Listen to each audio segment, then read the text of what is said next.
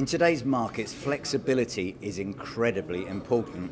And I'm with Texel Air, who have got a FlexCombi, and it's the world's first, I believe. George Chisholm, the director of Texel Air, tell us about the Combi. What is it? So this is the world's first flexible combi-freighter. It is a combination aircraft that's able to switch between 7 different configurations in around 12 hours.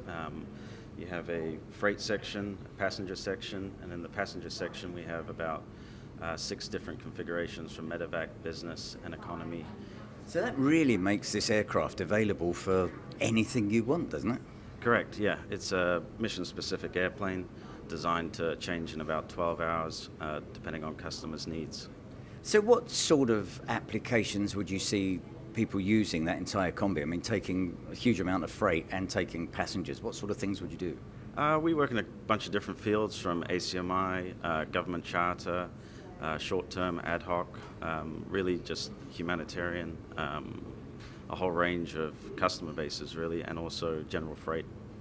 Okay, so when you have this concept of doing this, and it is the world's first, how on earth do you find someone who can take a 737-700 and do this? How did you go through the process? Many years of research. We started this project back in 2015. We reached out to another number of companies, including Boeing themselves. Eventually we went back to PEMCO World Air Services, based in Tampa. We've actually converted 4 previous freighters for us, and they also have a combi experience. So they were looking for a new gen customer, and we were looking for a new gen 737. We pitched our idea, which was the flexible combi, and they agreed to work with us to develop the airplane you see today. And do you see other operators going for this idea? We have some interest already. For us as Texel, we already have 2 in the pipeline, 1 here today.